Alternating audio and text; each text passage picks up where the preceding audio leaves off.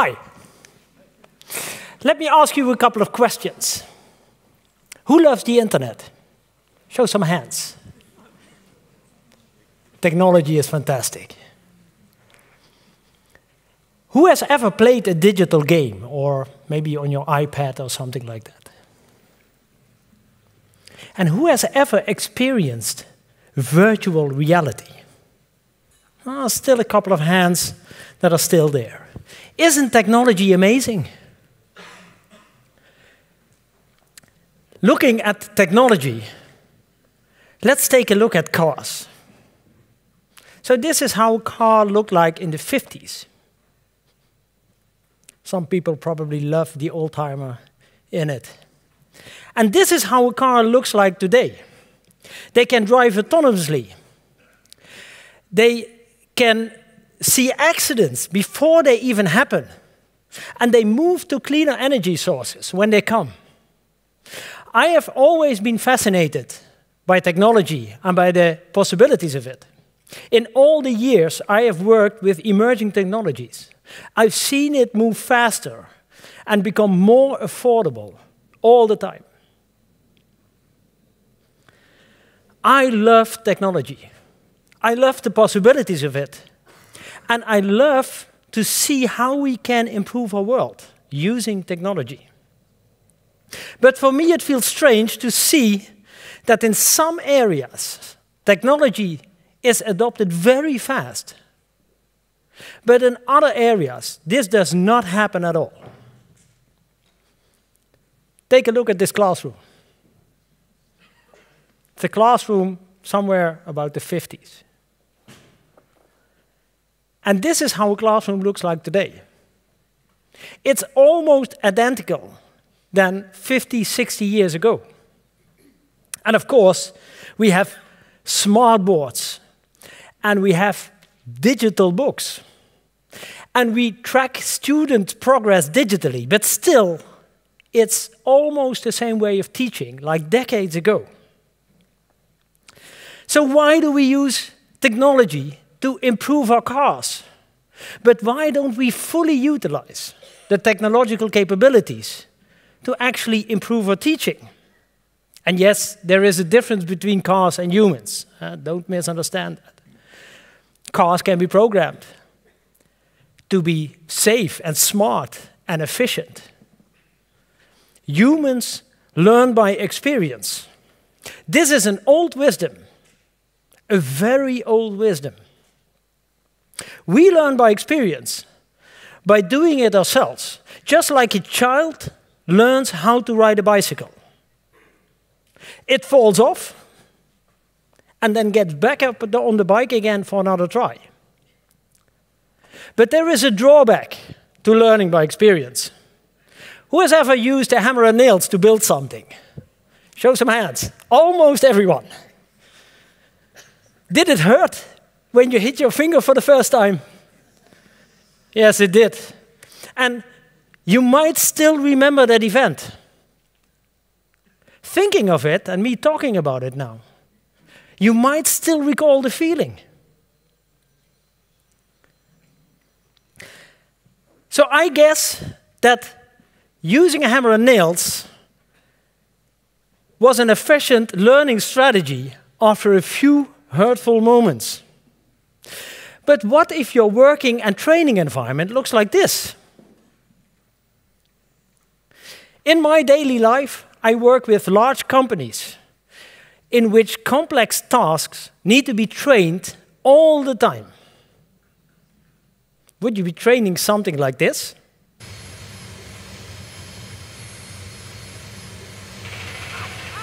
So, sir, you today would be the first to try in real life. Or maybe this, bump into stuff.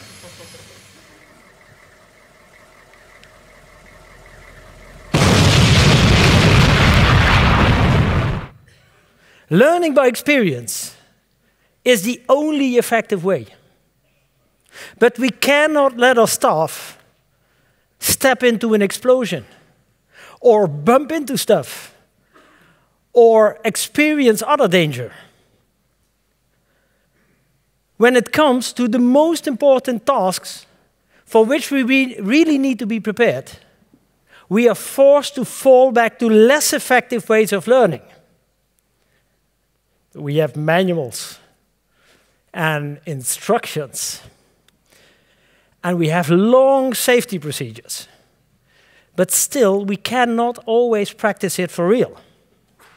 In fact, 230,000 workers get injured every year at their workplace in the Netherlands. Actually, 80 of them die during this event.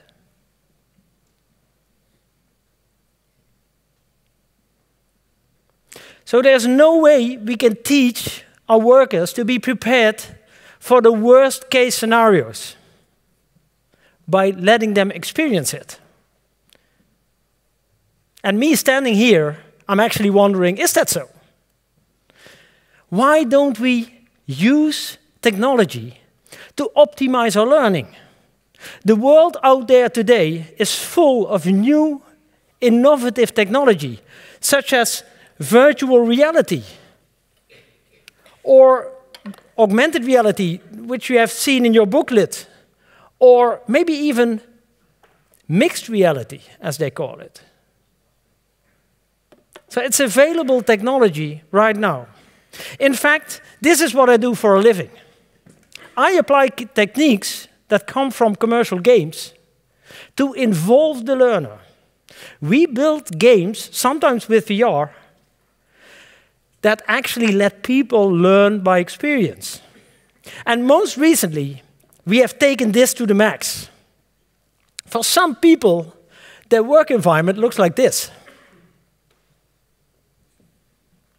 We are currently building a VR environment for training astronauts how to operate this device and actually how to be safe.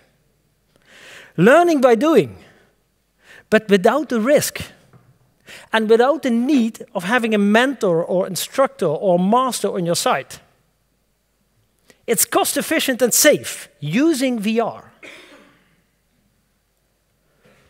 And you might think, does it really work? Is it realistic enough? In various tests, it has been proven that the use of especially virtual reality can be extremely effective when it comes to learning by experience. Let's take a look at this video. Oké.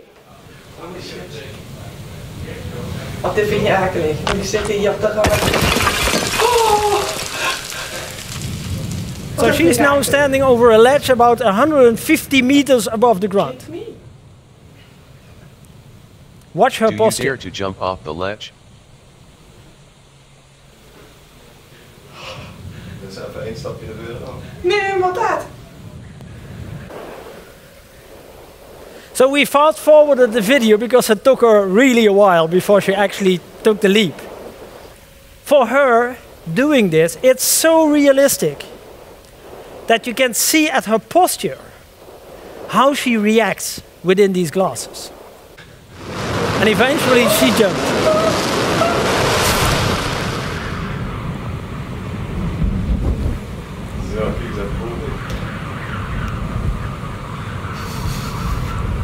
So why are we so enthusiastic about technology when it comes to the internet or playing games or maybe even your own car?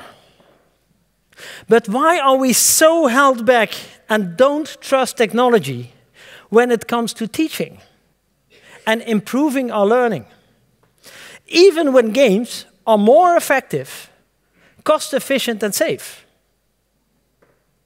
To all trainers, instructors, teachers, everyone involved in learning, I would say, stop looking at what we cannot train in real life, but start using the latest innovations. Let's take training and education to the 21st century. Let's get unreal and learn by experience using VR and serious games. Thank you.